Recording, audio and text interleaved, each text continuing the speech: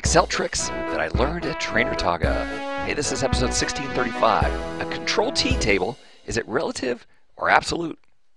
As I mentioned, I was over in Lucerne, Switzerland, doing some sessions at their Trainertage, Trainer Days, and this was a lot of fun. In fact, I just got to check out the video. They put up their first Vimeo.com 585-90184, and I clearly was having a lot of fun here.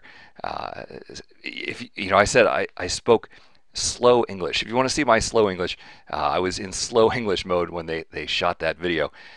Just a great time, made some great friends, and I'm going to show a lot of the tricks that I learned at Trainertage here on the podcast over the next several weeks. Maybe a couple per week. So this is from Dietmar Gieringer. And Dietmar, actually everyone there, is using Control T tables far more often than I ever use them. And so just watching them do things, Dietmar was talking about something else, but I was kind of amazed when I saw that this particular trick worked. So, the relative nature of formulas, this is not a table, this is just a regular range. That formula, B7 to B11, when I drag it to the right, it automatically changes to point to C7 to C11 and then D7 to D11. We just take this for granted. But Dietmar doesn't have a regular range. He changed this to a table, Control T. And so, now we have the situation where they're not going to build regular formulas for me. They're going to build that weird table nomenclature, so equal average. And so we select that range, and now it's basically hard-coded in there that it wants January. And I said, oh, well, this is not going to work when he drags it to the right. But I was very surprised that, sure enough, yep, the January changes to February, the February changes to March. That works great, all right? So even though they're essentially hard-coding the name of the month in the table nomenclature for a formula, it works as a relative formula. That works fine.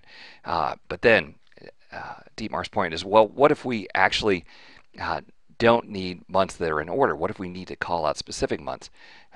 Then we can use indirect. So here, I'm using one of the new Excel 2013 formula texts. That way I can see that formula at the same time. Of course, I can see the formula here, but I can't build a formula over in G2 while this cell is selected. So formula text lets me continue to see the formula that's in B2 when I'm somewhere else. So we're going to use equal average, the indirect. All right, and then we're going to build something that looks like that word. So in quotes, table 1, open left square bracket, ampersand, and then the month name that's right above us, ampersand, closing square bracket, and that's it. That builds our indirect. We'll close the indirect, close the average. Hey, note there the color of the parentheses changed in Excel 2013. I think that's a great improvement.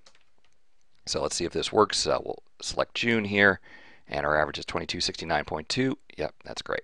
All right, and then we'll copy across. So this should be pulling December, 2698.